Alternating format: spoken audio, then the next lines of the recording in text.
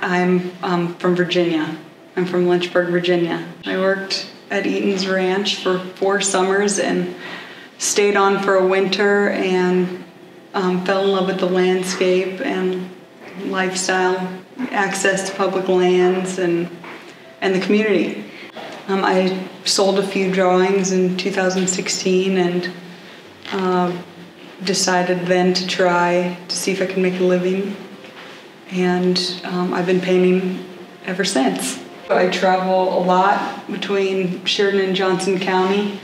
All of these are Wyoming. Actually, this is a Montana piece, but this is a piece from KC. That's Fraker Mountain, and I was fishing on the Red Fork River down there, and the branch Remuda came by to see what I was.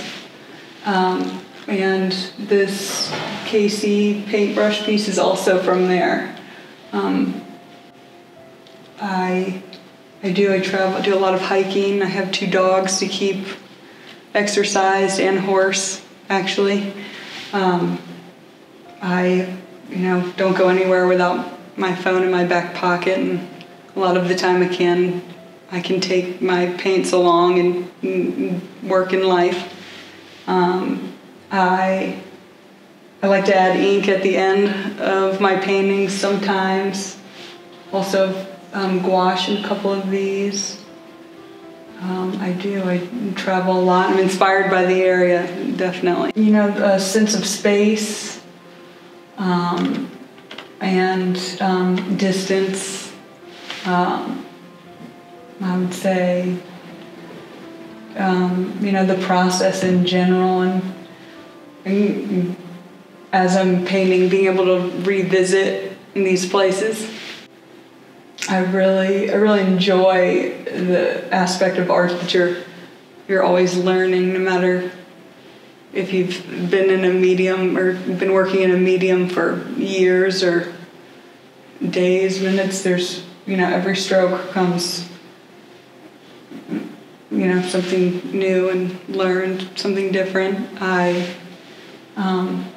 Being surrounded by beautiful landscape all the time, it's kind of what I'm thinking about. Painting, even though I don't have a paintbrush in hand.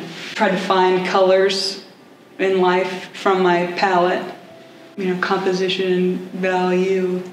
I like to take pictures and turn them to black and white, and I use an iPad and digital photo editing tools to rearrange and change focus. And art in general